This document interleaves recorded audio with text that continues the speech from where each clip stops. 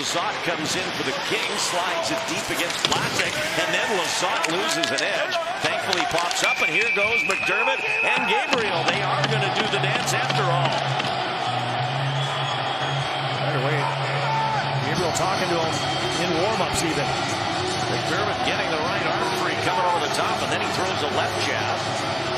Gabriel's helmet comes off, and that puts him at a disadvantage. He hasn't been able to land a punch yet on big Kurtis MacDermid, and now the linesmen get in the way, and that'll be the end of that. Warm-up is, you're going to see Kurtis Gabriel there walking across that red line, and coming over the red line was MacDermid. He gives him a little bit of a shot right there. They spent some time talking, and MacDermid had his back to Gabriel pretty much that whole warm-up. Didn't want any part of the conversation, but they dropped the glove, and this is where it ends up. And both guys getting some lefts in, and MacDermid coming hard with a couple rights, knocks his helmet off, gets a couple of good ones in there as Gabriel hangs on and eventually lands a shot or two himself.